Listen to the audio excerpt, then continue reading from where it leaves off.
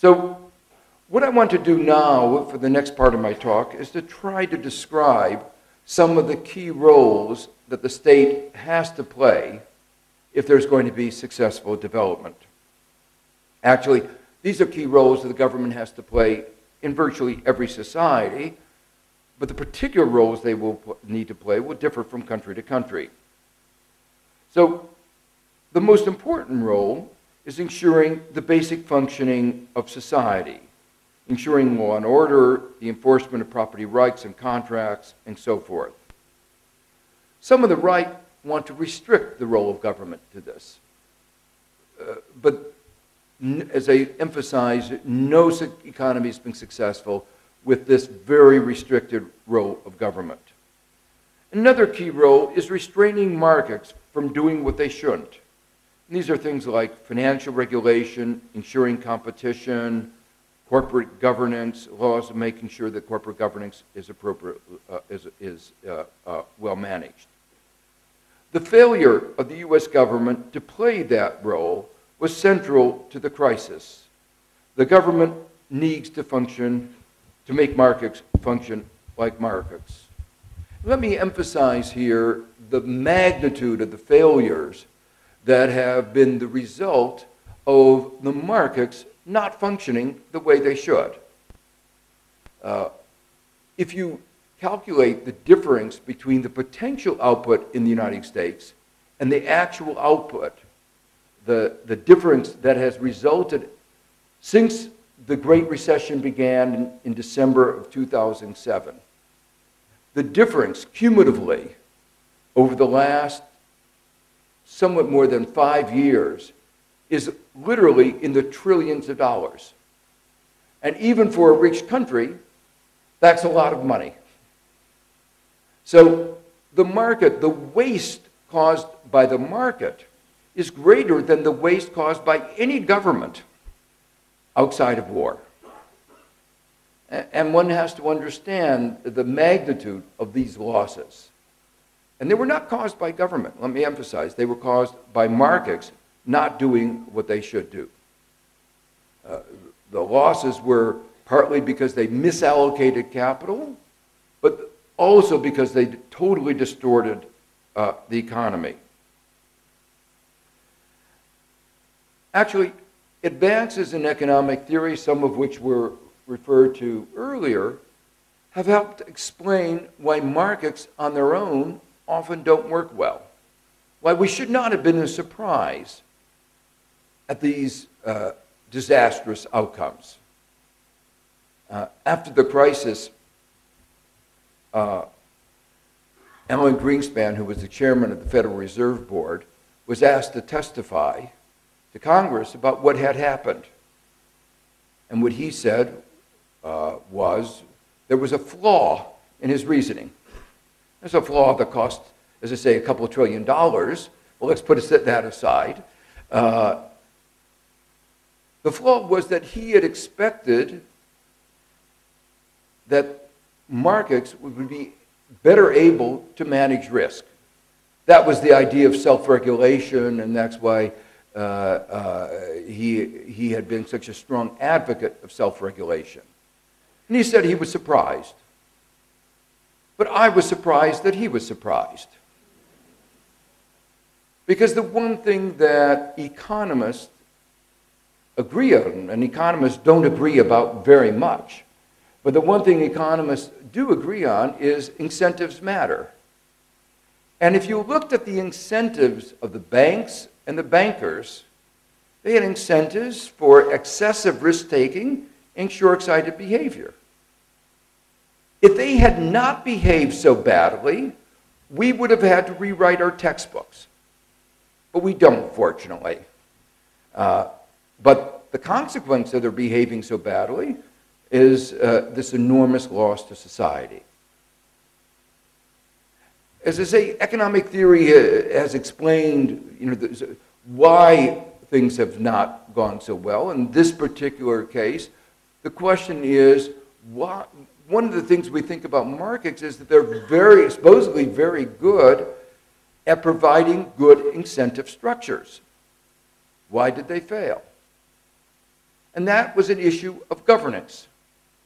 And many of you talk about problems of governance in the public sector. But there are also problems of governance in the private sector. And one always has to look at both of these at the same time. So what happened was the system of governance in the private sector meant that the bankers got to choose their own pay system. In fact, there's been a lot of discussion of what we have in Australia. They have is say and pay. Should the shareholders who own the company have any say in the pay of those who work for them? Now, if somebody is working for you, you would obviously think that you ought to have some say in their pay. But in American law, you don't. And when this was proposed in Congress, many of the CEOs said this would be the end of capitalism as we know it. Of course, it would be the end of capitalism as they know it. Because then they would be held more accountable and they would not be able to garner for themselves such a large fraction of corporate revenues, depriving the corporation of money that it needs for investments, for job creation. Well, that's an example of a failure of the market economy. And it's an example of the role of the state in the restraining role. We have to have legal frameworks to make corporations accountable. Another reason for the failure is what economists call externalities. If I undertake excessive risk, it doesn't have much consequence. It has consequences for me, for my family, but not for society. But when a big bank like Citibank or Goldman Sachs undertakes too much risk, it can put at risk the entire economy and bring it all down. That's why we have regulation, because there are externalities which they don't take into account in their decision making. The sad thing is that we had regulators, like Greenspan, who didn't believe in regulation. And worse, we had regulators who didn't understand why we needed regulation. And if you have regulators that don't understand why you need regulation and who don't believe in regulation, you're not going to get good regulation. And that's why it's so important to understand the particular social functions of regulation. So one example is making sure that banks behave appropriately. Another example is making sure there's competition.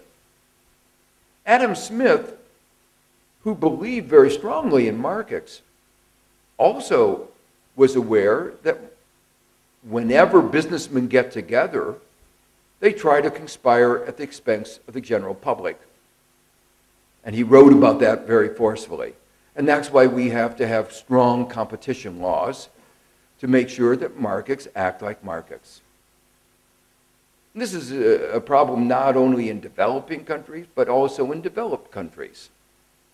And it's becoming increasingly a problem. Some of the most important industries, the computer operating system, search engines, are sectors where there's a concern about lack of competition.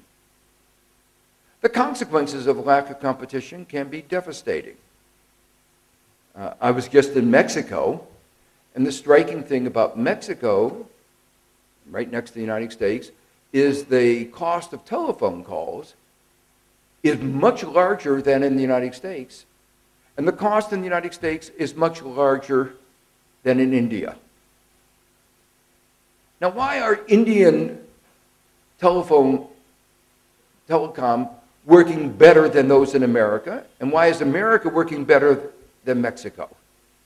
Obvious. It's not the technology. The same technology is all over the world. In fact, some of it was invented here, some of it was invented in America. But it's not technology. It's competition. you've had a regulator who's worked hard to make sure there's more effective competition. There's been some problems that we won't talk about, but there has been, in competition, it's worked reasonably well so far.